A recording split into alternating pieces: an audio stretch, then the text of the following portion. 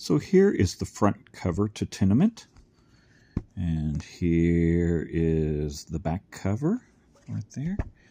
We have our creative team right there with Jeff Lemire and Andrea Sorrentino, Dave Stewart, Steve Wands, and editor Greg Lockhart.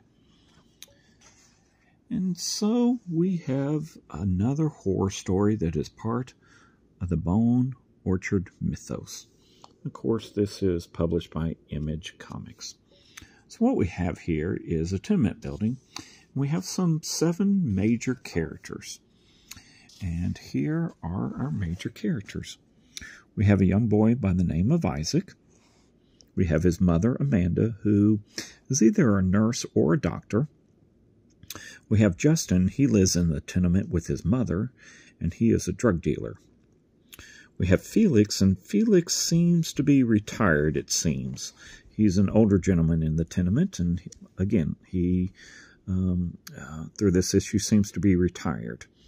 So we have Tanya here, a musician, and we have Bob. Now, Bob lives in the tenement with his wife, who is very sick, and they have a caretaker by the name of Lisa. But apparently Bob is having problems financially and is keeping it from his wife, and he is doing things like gambling, and looks like he's in some trouble. And then our last character is Gary Chan, and he is a what appears to be a parking garage attendant, and he lives in the tenement. So what happens is all these characters are intertwined in this supernatural story that is occurring at the tenement, and that is basically the setup here in issue number 1. You can see there's just strong multicolors here as far as the artwork goes. You know, we see different characters interacting here, and don't want to really give too much of the story away. It is the setup for an ongoing horror story. It's one thing that I found interesting. It reminded me of a novel that had been published by Dean Koontz called 77 Shadow Street. And the reason it reminded me of the novel is both stories involve an apartment building complex. Both stories involve people in the complex having to interact and come together. And both stories have a supernatural angle. So I just, as I was reading Tenement, I was reminded of that Dean Koontz book, which is one of my favorites. I thought it was a well-crafted book, and this series, Tenement, is looking to be very well crafted too.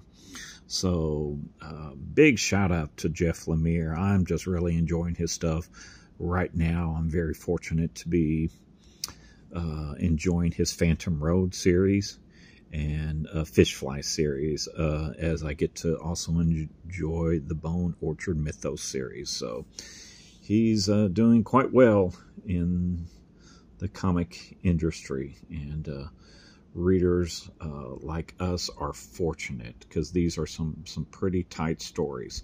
So I do recommend Tenement. I've recommended everything in the Bone Orchard Mythos so far.